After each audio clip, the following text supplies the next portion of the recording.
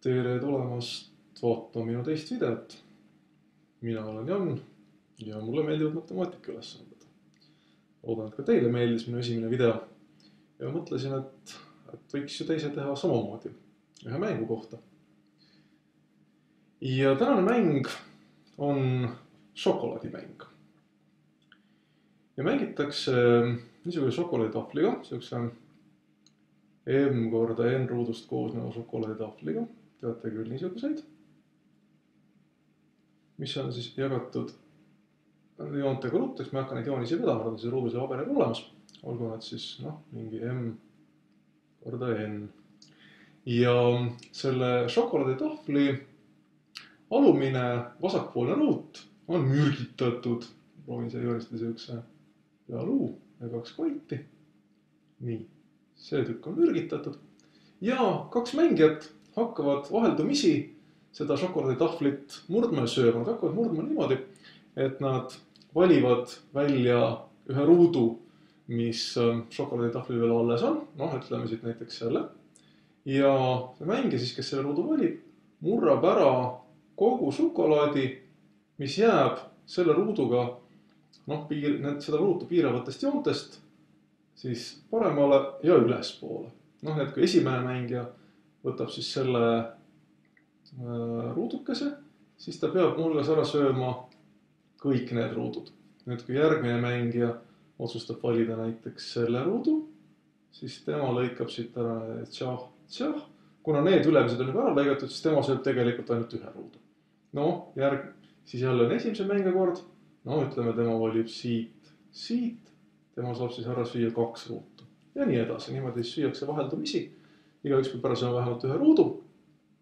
Ja kaotab siis loomulikult see mängija, kes peab ära sööma selle viimase mürgitatud ruudu siin all nurgas.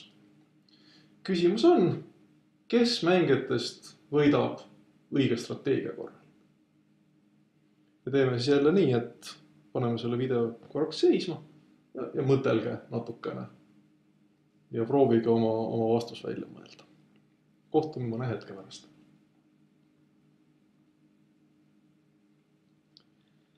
Nii, tere tulemast siis tagasi. Loodan, et mõtlesite natukene. Ja niisuguste ülesannete juures, kui kohe ei tea, kust kohast peale hakata, on kasulik mõtelda alguses väikeste erijuhtude peale. Mõtleme näiteks, millised võivad olla väiksemad šokolaaditahvlid. Kui meil on 1x1 šokolaaditahvel, ja küll, siis on arusaadav, et alustaja kaotab, tema peab selle mürgitatud ruudu ära sööma. Aga kui meil on natukene suurem, näiteks kui meil on 1x2 šokolaaditahvel, ütleme, siin on siis mürgitatud ruut, siis nüüd on alustajal võidustrateegia. Ta võtab kõigepealt sööb ära selle tüki ja laseb vastasele ära süüa selle mürgitatud tüki. Ja kui meil on 3x1, siis täpselt samamoodi, kui siin on mürgitatud ruut, siis esimesena mängija võib ära süüa need tükid ja jätta vastasele selle tüki siin. Ja üldse, ükskõik kui palju meil siin neid ruudukese reas on, igasugune N korda 1, M korda 1, igasugused, tegelikult on alustaja võit, sest alustajal on olemas võitevaba käik, ta sööb ära kõik tükid peale ühe. Mõtleme, mis juhtub siis, kui on 2x2 ruut ja siin nurgas on siis see mürgitatud tükk. Jällegi on lihtne näha, et alustajal on olemas võitev strateegia. Ja alustaja võitev strateegia on süüa ära see ülemine parempoolne nurk. Siis on vastasel 3 võimalust. Kas süüa kohe ära see mürgitatud ruut, mis juhul ta kaotab, või valida üks ruut siit, mis juhul alustaja saab jälle valida selle ruudu siit ja teisele mängijale jääb see. Või siis teisele mängija oma esimesel käigul võib ära süüa kõigepealt selle ruudu ja siis sööb alustaja ära selle ruudu, mis juhul teisele mängijale jääb jälle mürgitatud ruut.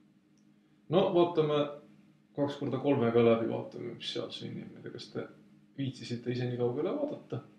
Aga hea küll, teeme nii, et peame selle koha peale video kinni ja mõelge, et kes võidab 2x3 puhul.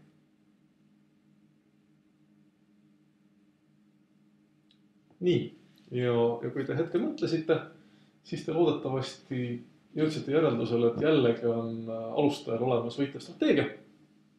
Ja alustaja võitlestrateegia on jälle kord süüa ära see ülemine parempoolne nurk.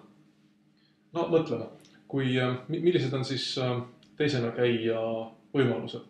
Kui teisena käija sööb ära selle ruudu siin, siis me oleme jõudnud täpselt samasse seisu nii kui 2x2 ja esimesena käijal on olemas võidustrateegia.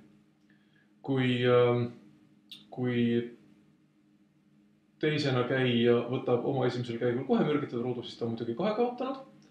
Kui ta võtab selle ruudu, siis ta peab ära võtma kogu selle osa siit. Ja jällegi on alustajal võimalik süüa ära üks ruut, teate teisena käijale see mürgine ruut siit. Kui teisena käija võtab selle ruudu, siis ta peab tegelikult ära võtma kõik ülemised.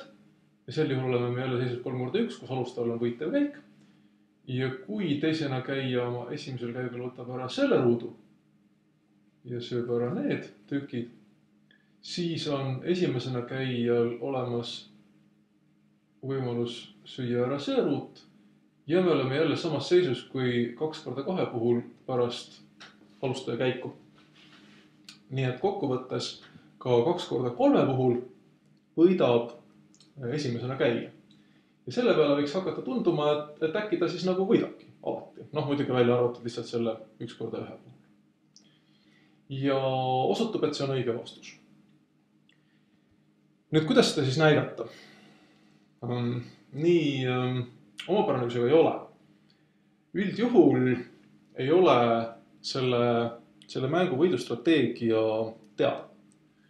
Küll aga me võime näidata, et see strateegia on olemas ilma seda strateegiat konkreetselt näitamata. Ja selles tõestuses on oluline just see sama ülemine parempoolne nurk siin. Me mõtleme kahele võimalikule võimalusele. Ma joonistan siia jälle maha ühe šokolaaditahvli. Nii. Meil on siis sellel šokolaaditahvlil kaks erilist ruutu. Üks ruut on siis mürgitatud ruut ja teine ruut on siin see ülemine nurgaruut.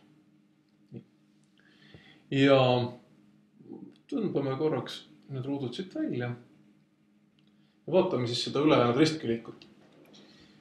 Ja on tegelikult kaks võimalust. Esimene võimalus on see, et alustajal oma käigul olles mõni nendest ruutudest, mis meil siia alles jäi, on võitevaba käik. Mõni neist. Ükskõik milline.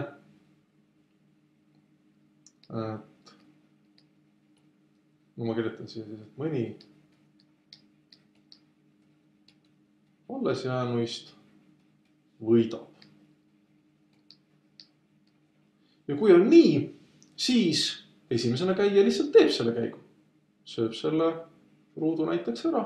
Ma ei tea, kas see on sel juhul võitava käik või ole. Aga kui on, siis ta võib selle ruudu ära võtta siit ka kõik need ülejäänud ja võita, sest see oli võitava käik. Teine võimalus on see, et ükski alles jäänust ei võida.